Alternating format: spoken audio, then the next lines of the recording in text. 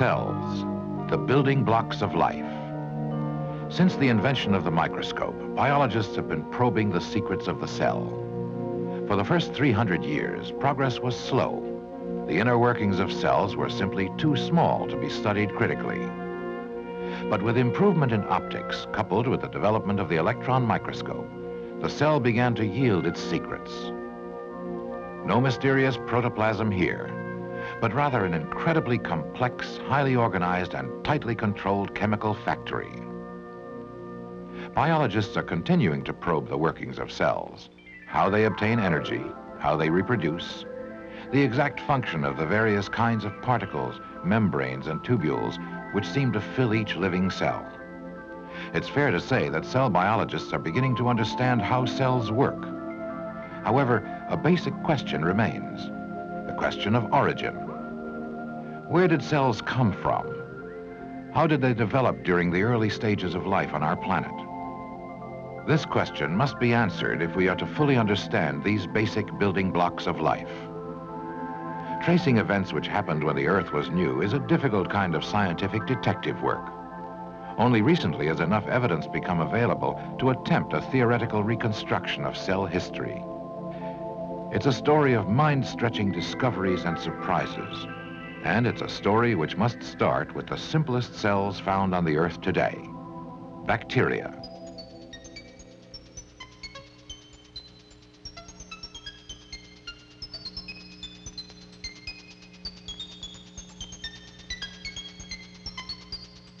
Probing these incredibly small organisms, the electron microscope has revealed an amazing fact. The bacterial cell is basically different from the cells of plants and animals. Not only is it hundreds of times smaller, it is a cell without a nucleus. The term prokaryote has been applied to bacteria and other life forms which do not have nuclei. Here, pro means before, and karyote means nucleus, implying that prokaryotes are simple, primitive cells of an ancient type.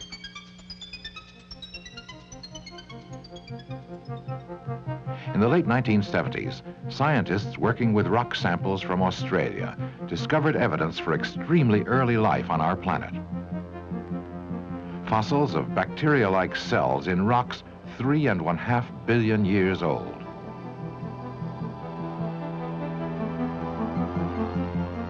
On a timeline beginning with the origin of the Earth at approximately 4.6 billion years ago and extending to the present, the ancient fossils are found here.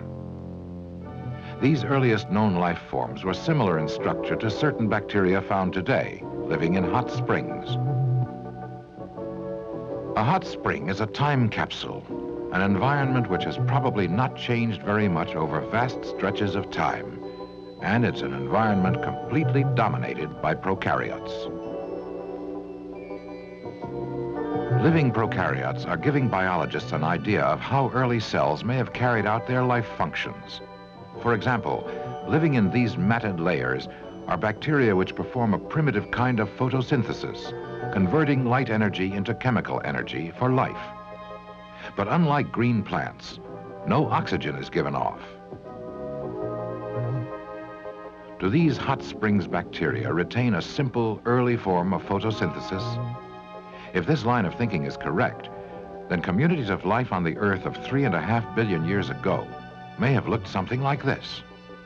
It was a time of yellow scums and tiny swimming cells.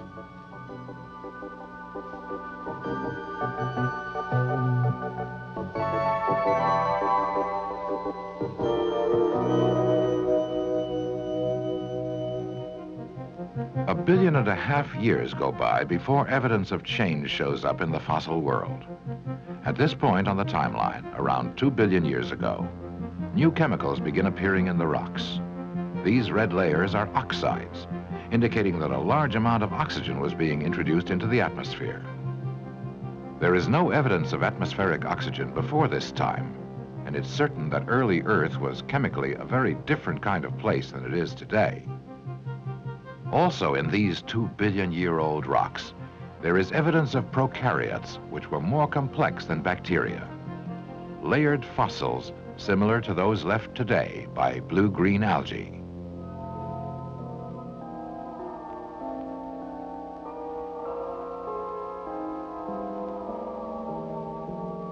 Unlike earlier prokaryotes, these long chains of blue-green cells carry out complete photosynthesis, in which oxygen is given off as a waste product.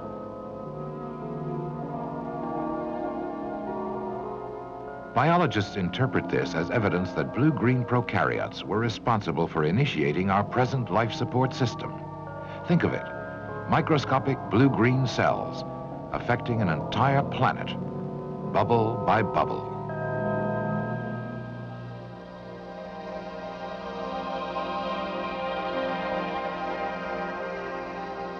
Oxygen produced by prokaryotes must have been poisonous to organisms which evolved in the previously oxygen-free world. However, for those able to adapt, there was a substantial benefit, a better way to get energy from food molecules, using oxygen. As a food molecule is broken down within a cell, energy released is picked up by an energy carrier molecule called ATP. Without oxygen, a bacterial cell produces only 2 ATP molecules for each molecule of sugar it breaks down. With oxygen, the same amount of sugar produces 18 times as much ATP. Quite a difference. With their improvements in energy utilization, prokaryotes flourished. The Earth was becoming a more interesting place biologically. Then, about 1 billion years ago, things began changing rapidly, as seen in the rocks at the bottom of Grand Canyon. At this time, an entirely new type of cell began leaving imprints. A cell with a nucleus, a eukaryote.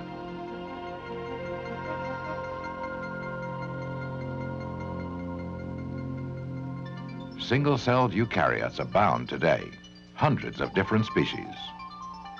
To study them, all one need do is to collect a jar of pond water, add a few pinches of fish food, and in a few days, a teeming community of eukaryotic cells results.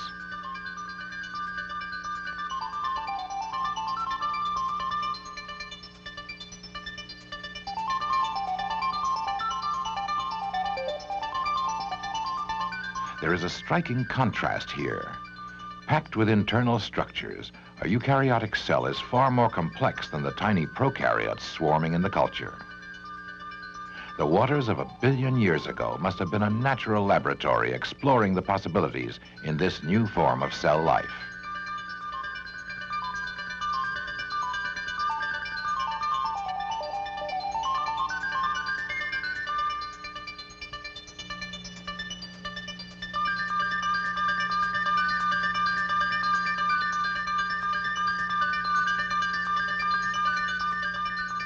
The great eukaryote experiment laid out a basic cell design, found today in all plant and animal cells. However, our question remains, how did such a giant leap in cellular complexity occur? In searching for answers, cell biologists are taking cells apart and studying their components in isolation.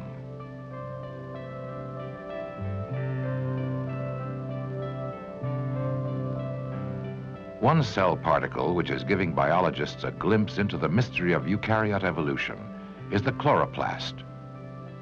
Chloroplasts are small, rounded bodies that carry out photosynthesis. In living plant cells, they convert solar energy into chemical energy, make food molecules, and give off oxygen. A surprising new finding is that the chloroplast, while being a vital part of the plant cell, can exist, at least for a time, outside of its cellular environment. For example, investigators have injected chloroplasts extracted from plant cells into chicken eggs. In this foreign environment, the chloroplasts not only survive, but given light, they multiply.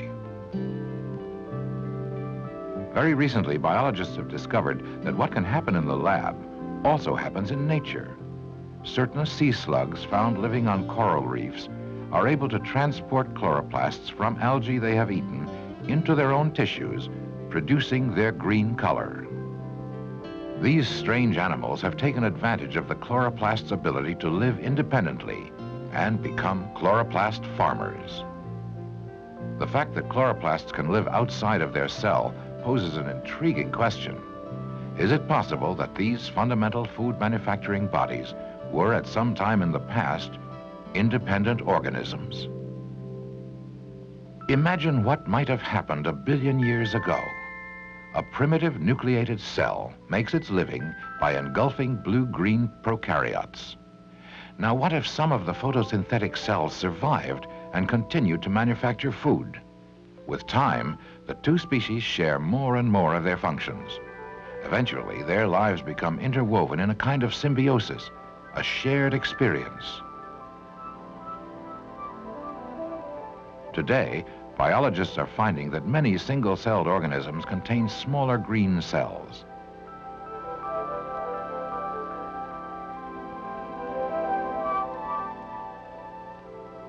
In these cooperative relationships, the larger cell provides protection along with nutrients needed for photosynthesis.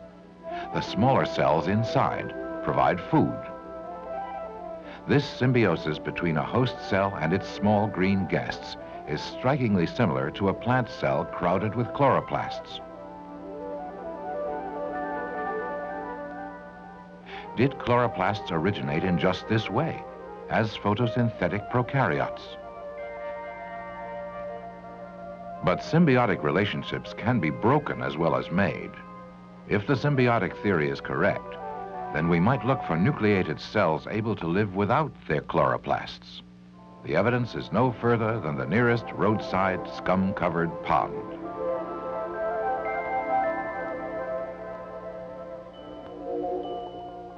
This is euglena, a primitive eukaryotic cell containing about a dozen chloroplasts.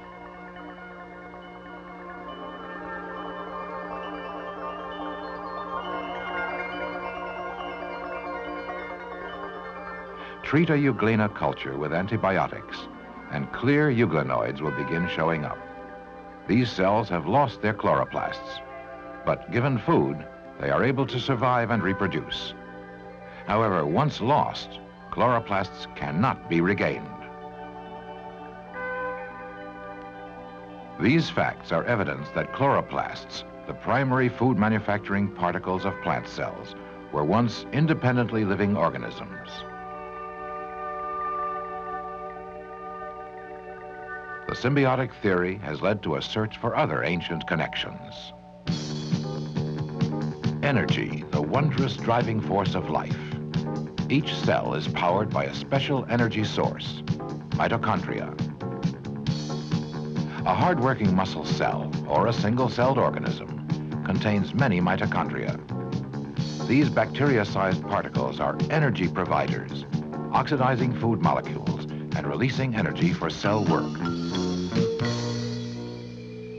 This electron micrograph shows a single mitochondrion.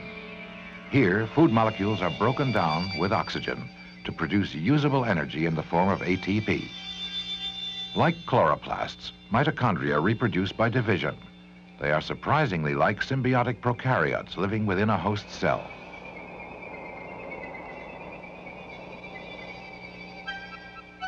Another cell structure which may have had a symbiotic origin is the whip-like flagellum found in many eukaryotic cells, including the sperm cells of mammals.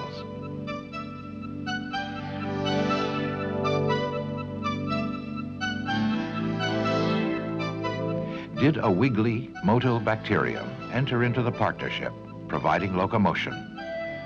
Here, the evidence is not quite as convincing as it is for chloroplasts and mitochondria. However, it's fascinating to think that the means whereby sperm reaches egg might be provided by the descendant of an ancient symbiotic prokaryote.